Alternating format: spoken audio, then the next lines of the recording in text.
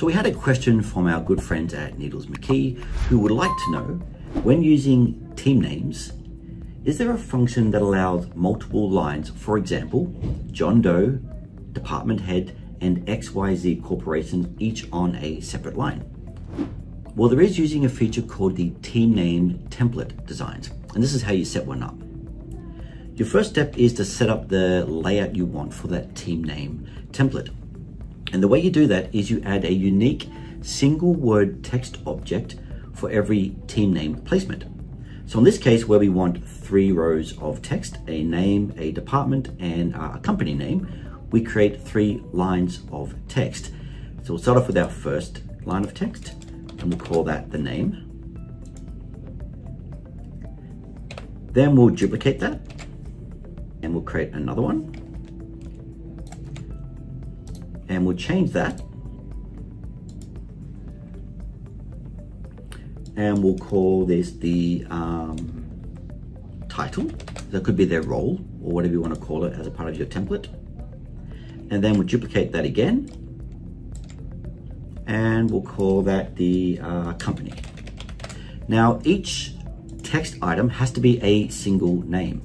And because they're individual text items, you can have unique fonts or unique size. It's really up to you. The last thing you need to do is really set up the layout as you want it to be. Again, each component can have a different font size or a completely separate different font.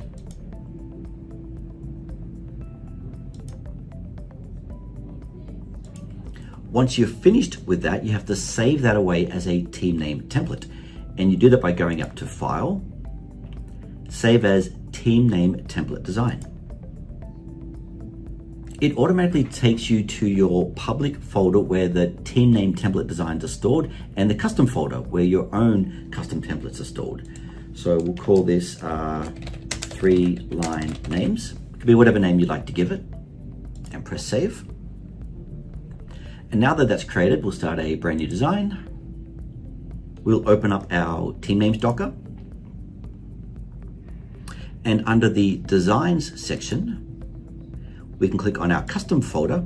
And here are the custom templates I've made, including the new 3-line template that I just created. So we'll select that template to bring that into my design window. And I've now got a team name object. If I go across to my team name list, I've got the 3 individual names, and I can give them any name I want. So we'll change this to John Doe, and the title is Department Head, and the company is XYZ Corporation. Once you've got your text in place, you can then import any additional logo or additional design work you want as a part of that by either digitizing the logo or design on top, or if it's an existing design, just simply go into Import, browse to where their design is and select the design you want and open.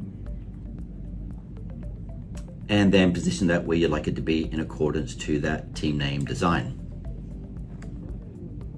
And don't forget to select and generate that lettering for you as well. And there obviously, the more lines you add, the additional names it will continue to put down the list. But again, each of them with an independent row, each of them with completely independent properties if that's what you want, font size or baseline, it's up to you. But as a true team name object that you can then export out to your machine or print off on your production worksheet.